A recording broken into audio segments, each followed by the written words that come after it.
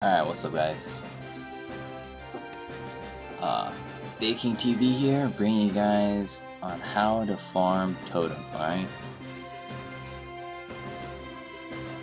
Okay, so this is it. It's a Thursday dungeon, and you see right here you're provided with 4 different ruins, well 5, including the level 4. The level 4, that's where you get the Miracle Totem. You'll need that for your 6 star, for a 5 star to 6 star. So that's the last totem that you're gonna need, and it's probably the most hardest one. Now the rest of them, you have your elemental right here. You got thunder, earth, water, and fire. Now, I know you guys might be wondering, where's light and dark? The thing is, light and dark will appear. Like, they might appear or they might not appear in the following 5. So you just gotta test your luck in there. And then for each one, or for each element, they have different types of monsters, you know, that corresponds to that element. So but for me, you know, I'm just gonna go ahead and do the fire, since, you know, I could use another fire totem. So I'll give you guys that. Now you guys know my team. I usually have full Leon, but I do have a Vargas. I probably need to change that. I have a fire god now, and I do have 3 Leons now, because I acquired a new one, a new fire unit, Freya, the sister, one of the sister. I was lucky enough to pick her up during the event. But okay, so you'll need a mono team. You know, mono team's definitely highly recommended. And then for your friend, the obvious choice would be a 6 star with a super BB, but I don't have one. Now Lava, she has a pretty good leader, but it fills up your BB gauge, which is nice, but definitely not as nice as a Vargas. So since totems hit you for a good bit, you definitely want a leader skill that increases your HP by 10%. This will definitely be beneficial, because for getting a totem, it's all about survivability. You gotta be able to survive. It's the most important thing. So I do have a light team, but light team's fairly weak right now, so definitely not ready for this type of battle. So let's get into it. Hopefully I'll have a pretty good run. Okay, and you know how to do the spark, guys. Just procking the spark, it's really easy. Just go ahead and start from the bottom right and work yourself up in a zigzag fashion here, as so, and that is gonna get you the most spark procs. Well, I mean, that's what I've experienced. Maybe you guys have different patterns. Feel free to go ahead and share it, even though this is not a spark video. I might make one. Oops, I missed one. But yeah, see, now if you're really unlucky, you'll get stuck with 2 totems on the same, like at once, and that gets you in a very tough position, because they do AoE pretty much almost every turn. You know, you gotta, that's basically what you're gonna expect. But if you have 2 of them, dude, they're gonna be doing way too much damage. I mean, not if you already have like a 5-star team, but you know, obviously if you have a 5-star team, you know, you're not really going to be struggling. But yeah, so that's the worst case scenario. Worst case scenario is running into 2 totems at the same time. Now basically the best case scenario is definitely not running into any totems until your last fight, which is the fire totem, or whichever map you ended up going with. Now here I should definitely run into the light or a fire or a dark totem, but I haven't, so that's that sucks. Because I need to get a light totem since I'm you know, working on that light team, and I do have autos. I have 3 of them, so I need to work on that. So yeah, and then I also need one for Sophia, so yeah, it's a handful. I need at least 4 light totem, which is gonna be a bitch to get. Now, so you see, I think I'm having the easiest run right here, where I'm not running into any totems whatsoever. I mean, if it's your first time, this is really what you want. You want this easy run. Now you're definitely gonna run into a boss. Now Fire Drake is definitely one of them, and then you run into different ones. For each element, you run into different kinds. You're always gonna run into these. This is basically the mini boss. Now don't underestimate the mini boss here. Okay? Now, for a mono team like mine, this is how I did it, but I'll definitely give you guys an alternative. Now what you need to do is just go ahead and pop the seal and pop the ore. Okay? You're gonna do that, right? And then this is like, it's okay, you can go ahead and waste your BB, because you're probably gonna get it next turn. And if you don't, then oh well. But it's better safe than sorry, because you definitely don't want to lose. You don't want to lose a player here. You know, that's the key. That's the important part here. Okay, I got really lucky and ended up taking him out in a single turn. That was unexpected. But you might think it's a waste, right? But really, it's not, because we haven't taken any damage. We took 0 damage from that fight. And usually, I mean, if you end up killing that thing in like 2 or 3 turns, you're gonna get it beaten, and then you're gonna end up spending some cures.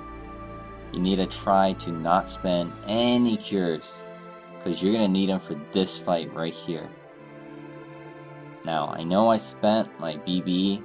I don't have. I only have the Leons, but dude, this is gonna be a long fight. Okay, now always remember, these ore and seal only last for 3 turns. Alright? So every time before you start a fight, just make sure that the buffs are still on.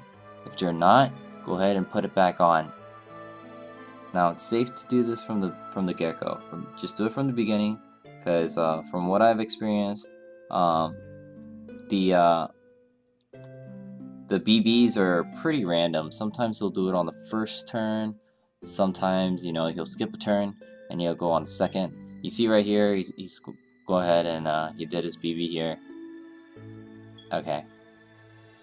Alright, now a really good spot to be at is definitely close to 3,000. If you're at somewhere around 3,000 HP, that's pretty good. It's pretty good. Now, one of my Leons are at like 2,700. So I'm gonna let that slide.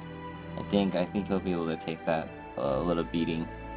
But yeah, don't overdo it, because you know, you don't want to be wasting the cures. You want to go ahead and spend it just enough so it'll almost get you to full, but not quite there yet. Alright, now we're halfway done. Like I said, make sure that the buffs are there. Now they're not. We just ran out. So go ahead and gonna rebuff them. Never forget that. Make sure that the HP is all pretty much full. Okay. Alright. That was pretty bad, especially with the BB. I think Gumi has to do something about the BBs, because you can't really synergize the spark with the BB as well. It's harder. The auto attacks are pretty easy though. Okay, so alright. I forgot to heal my units. Totally forgot. And now Freya really took a beating out of that one. Yeah, which wasn't good. Now, I'm definitely not going to heal her again. I think 25 is pretty good. And we're about to kill this thing, so kind of probably leave it. Okay, so if you're around like 2,500, It's kind of risky. You want to go above that, because if you're really unlucky, the totem will attack the same unit like several times, and that will basically lead to a death. Okay, so they're all over 3,000. Okay, and then we finished it. Really, really easy. So the whole fight, I ended up spending 8 cures, and then for the fire ores, I ended up spending 3. I spent 1, the ore and seal, I spent 1 for the mini boss. For this example, that's the fire drake. And then for the final boss, you'll either spend 2 or 3. It depends. But usually, like after I use 2, I'm gonna have the totem extremely low.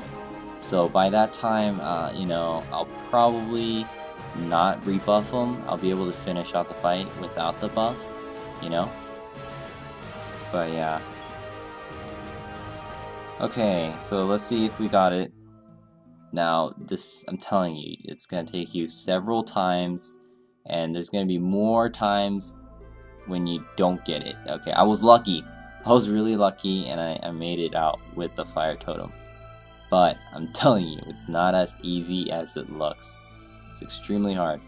Now, I'll go through a couple of alternatives right here, since we're on the reward page. Or actually, maybe I'll show you guys the team. So, now, LoveTofu, you know, my team are not as stacked as yours. I don't have a full 4-star. I mean, my Fire Vargas is also a 5, so that might be the reason why his attack went up by a fucking good bit.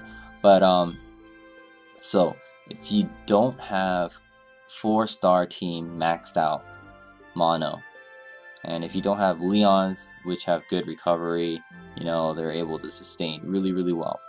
Alright? Now, what you could do is you could replace one of these units with, you know, possibly a healer. But I don't have a healer. I don't have one. Because I wanted to do this run without a healer, and this was my answer, and it got me there. But I highly recommend you going mono. Make sure that your leader gives you a 50% attack power boost for whatever element you are. And then also have quite a bit of friends, or, you know, that have the same leader skill. And then try to find one that is a 6-star. Because that's gonna, I mean, the starter that you get in the beginning of the game, they all give you 10% HP bonus, which is really, really good. You see that my Leons are only 3,800, but with that buff, it brings them up to over 4,000. A little shy. No, not a little shy. They do go over 4,000. So, 4,300 actually. So that's a really big boost. And having that much HP really, really does help a lot, because you don't waste as much cures. But, okay, so if you're having a hard time, you know, you can't get through it, what you need to do is just go ahead and get a healer, and don't follow the same items that I were using. Divine Light is a pretty good item, but if you have a healer, you want to go ahead and get a couple of Fuji potions, that's what it's called. And Fuji potions allow you to replenish the BB. So that way you'll be able to heal like right after another heal. Say for instance you heal them and then you take a massive blow, you're out of cures, and then, or you just have to heal the whole team, you know, then you go ahead and pop one of those Fuji potions, give it to the healer, and go for another heal next turn. It really helps out. But I think that's pretty much it. I mean, there's no real strategy, guys. It's just some of it's luck, and then I mean, yeah, I mean, there is a good portion of luck involved. You need to make sure that you have a good run without any totems. But even if you run into them, don't get scared. But if you run into 2, you're probably fucked, because you're going to be spending way too many items. You know, like right there, I ended up ending with 2. Now, if I ran into 1 totem before the last totem, alright? So in total 2, then I wouldn't have that much of a trouble, since I'll be able to use the seal but still I would run out of cures. That's the thing, and I'll probably have to use a couple of high cures. So that's the thing. The best scenario is not running into any totems until the last one. The second best is running into just a single totem and then having the last totem. But you gotta remember, there's always that fire drake. There's another mini boss there. And then the worst case scenario is running into 2 totems in the beginning and then meeting up with that mini boss and then the final totem. I mean, that's just gonna suck for you. And like I said, the capture rate for these totems are extremely low. Probably took me about, let me think, probably a good 4 tries, you know, somewhere around there. It's several tries until I got the fire totem, and that's not including the attempts that I failed. You know, if I attempt the things that I failed, I mean, that took even longer. So, but it took probably like, I failed the first week and then I had to wait another week. Let's just put it like that. But yeah, hope this satisfied you guys. Hope I provided you guys with loads of information and how to be successful in capturing these totems. Happy farming, guys. Have a good one.